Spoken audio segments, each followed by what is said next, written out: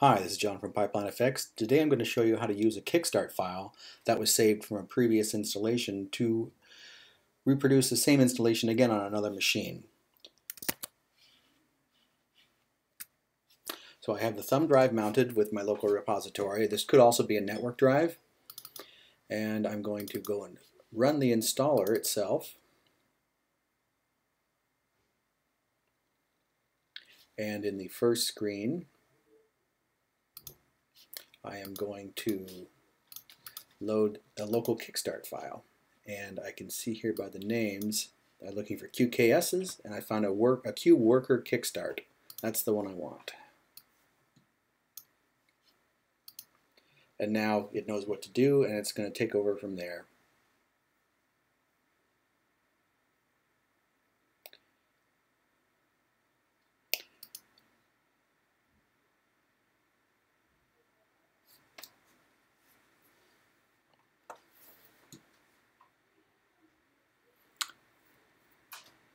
And this is pretty much all you have to do. And in another video, and later on in this video, I will show you actually how to run this from the command line. So you don't need to even run the user interface at all.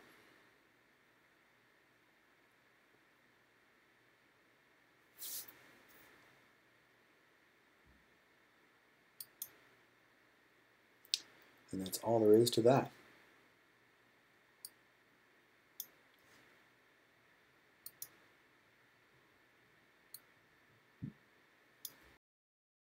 Now I'm going to show you how to use that same Kickstart file in a command line only environment, such as, so that you can use it perhaps in a batch file or as some sort of other script.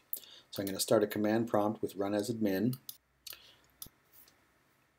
I'm going to change directories.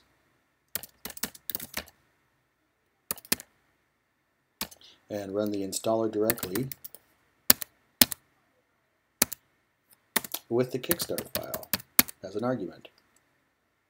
That's all there is to that. I hit enter. The installer will read that Kickstart file and perform the installation unattended. The downloading portion is actually just checking the MD5 signatures to make sure the packages are intact.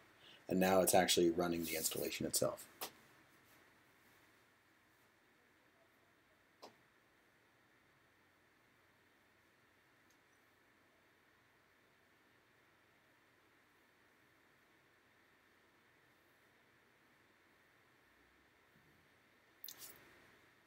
Done.